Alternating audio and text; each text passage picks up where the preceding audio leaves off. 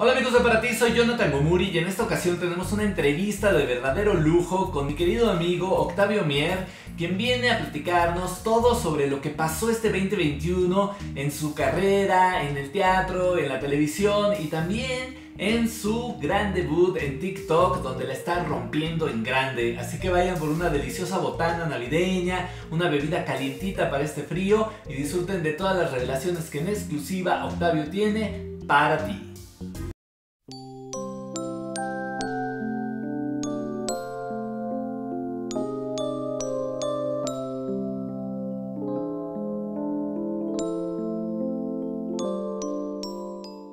Pues bueno amigos de Para Ti, como les dije en el intro de este video, hoy tenemos pues a un gran amigo de la revista, a un gran talento orgullosamente mexicano, que además, bueno, pues en esta edición de diciembre tiene un lugar muy especial, porque además es un soñador y es una historia de éxito que a mí me gusta mucho pues compartir con todos ustedes, porque literal Octavio se ha dedicado a cumplir cada uno de sus sueños en una realidad. ¿Cómo estás, Octavio? Muy bien, muy contento de estar aquí con ustedes. Oye, cuéntanos un poquito para la gente que está descubriéndote ahora que estás súper movido en TikTok, ¿cómo comienza el sueño de ingresar al mundo de la actuación? Sabemos que hiciste mucho modelaje, que también estuviste por ahí conduciendo en un canal de cable de Televisa y que después, bueno, pues ya saltaste a la actuación en todas sus aristas, cine, teatro, televisión, obviamente, pero ¿cómo comienza este sueño del chico de Zacatecas? Sí, qué padre todo lo que mencionas. Pues mira, yo en Zacatecas siempre tuve la inquietud de ser actor y comencé haciendo teatro en Zacatecas.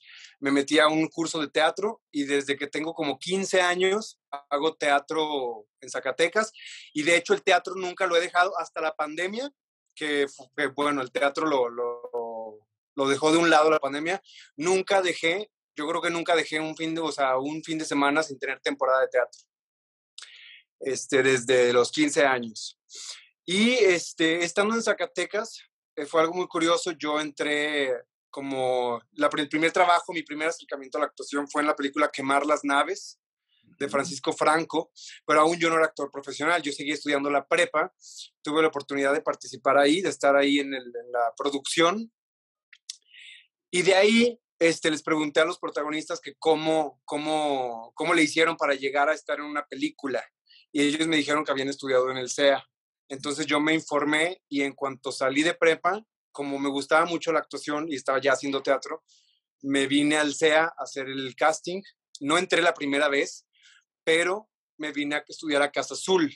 Entonces estuve estudiando en Casa Azul y luego dije, es justo como dices, las cosas, cuando sueñas algo, tienes que luchar por ello.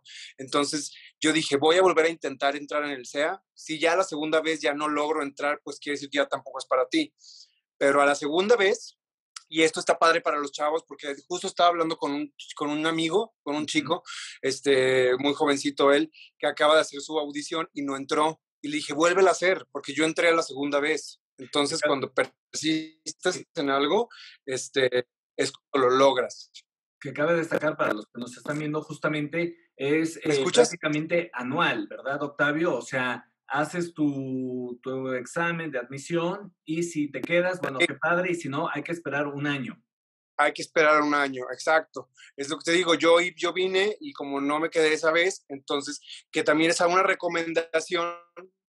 Yo entonces me metí a Casa Azul y estuve estudiando un año. Cuando llegué a hacer la segunda vez la prueba, ya venía mucho más preparado, tenía una presencia, tenía ya estudios de actuación. Ya cuando fuiste la segunda ocasión a aplicar para el SEA, tú mismo notaste y dijiste, sí, claro, me faltaba esto otro. ¿Cuáles son esos detalles que tú mismo dentro Claro, de tu análisis descubriste?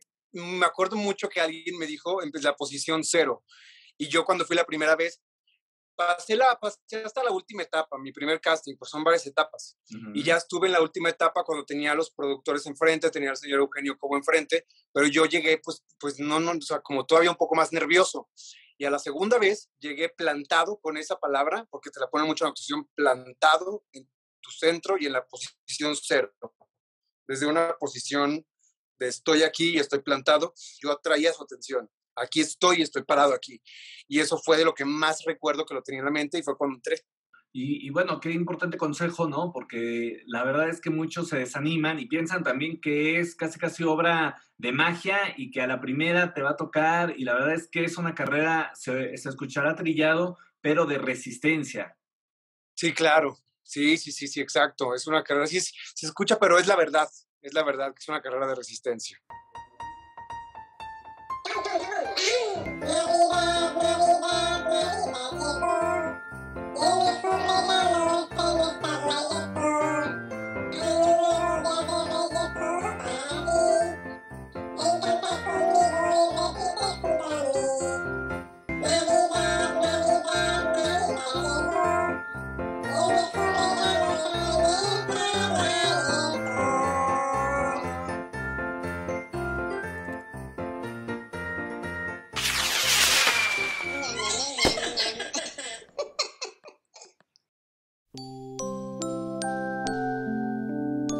Oye, ¿cómo le hace un chavo que prácticamente está terminando la prepa para de repente decir, no me importa, me mudo, dejo a mi familia, mis amigos? ¿Qué tan difícil fue ese proceso para ti? ¿Cómo lo viviste? Y también algo muy importante, ¿cómo enfrentaste esos miedos? Porque es quizá algo que la gente no ve a primera vista, ¿no? Todos escuchan ya la historia de éxito, pero no los sacrificios que hay detrás de ella. ¿Fue difícil para ti?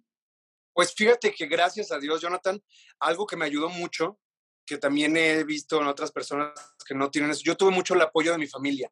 Ujú. Desde el momento en que yo les platiqué que quería ser actor, ellos fue como porque pues nadie de mi familia se dedica a esto ni nada. Entonces ellos fue como, ¿qué? Pero siempre conté con su apoyo y eso fue algo que me ayudó muchísimo a poder lograr el sueño. Porque a veces hay gente que pues que les dice, no, y si tienes que estudiar otra carrera y eso no, a mí me apoyaron mucho, yo creo que eso fue base fundamental, así como dejarlos fue algo muy, muy difícil, creo que su apoyo, y se lo sigo agradeciendo hoy en día, el apoyo de mi familia fue algo fundamental para que yo pudiera llegar acá a la Ciudad de México. O sea que tus papás no tenían nada que ver en la industria del entretenimiento, ni mucho menos. ¿A qué se dedicaban ellos? Nada, no, hombre, ellos, mi papá, su pasión es la charrería, pero él es abogado en la ciudad en Zacatecas.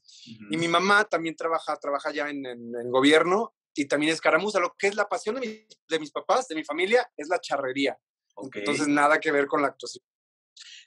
Fue como, y todo mi abuelo, mis tías, mis hermanas, toda mi familia es de charros. Entonces, fue como la oveja negra, como de, ¿qué? Y aún así ellos me apoyaron. Así que te tocó ser punta de lanza, ¿no? En esta industria. Sí, exacto, sí, sí, sí. Oye, y el modelaje, tú llevaste importantes campañas, de repente te veíamos en muchos anuncios, siendo muy jovencito, almacenes de prestigio importantes también en la Ciudad de México, que fuiste rostro. Sí, ¿Eso fue antes del CEA o fue en conjunto ya cuando estabas acá estudiando? todo eso fue después del CEA, Ah, ok, porque en el CEA no tienes tiempo de trabajar, porque vas de 8 de la mañana a 8 de la noche. Es todo el día. Pero ya saliendo, o sea, conjuntamente con la actuación, entré a una agencia de modelos y hice muchas campañas publicitarias, tanto de comerciales, ujú, para, pues, importantes, muchísimos, o sea, comerciales hice yo creo que alrededor de 50, wow.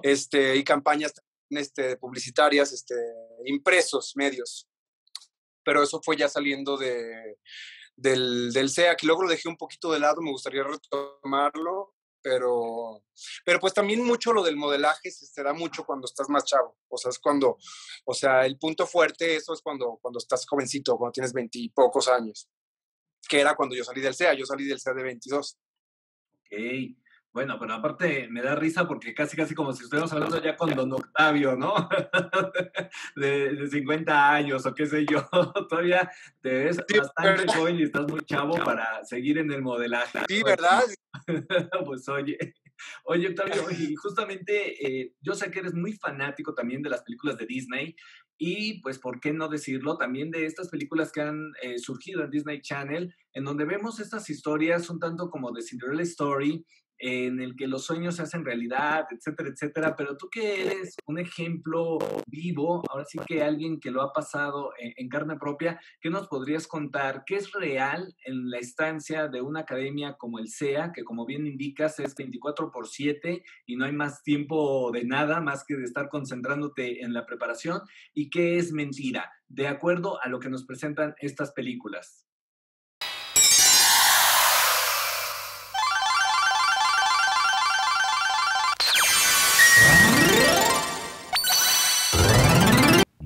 Pues ahí lo tienen, definitivamente muchas revelaciones en exclusiva, las que nos ha regalado Octavio Mier en esta entrevista. Y si quieren conocer más sobre Octavio, no se pierdan nuestra edición más reciente de la revista Para Ti, en la que, dicho sea de paso, es nuestra portada. Así que chequenla en nuestro sitio en la red, revistaparati.net, en donde diariamente encontrarán también la mejor información del mundo del entretenimiento. Y bueno, quedo al tanto de todos sus comentarios aquí abajo, así como en nuestras redes sociales. Ya lo saben, estamos en Twitter, en Instagram, en Facebook, en TikTok, en todos lados, para hacer una conexión directa y sin escala con todos ustedes, y más ahora en estas navidades, en estas fiestas, así que ahí estaremos en comunicación constante. Soy Jonathan Gomuri y los espero en un próximo video aquí en Para Ti TV.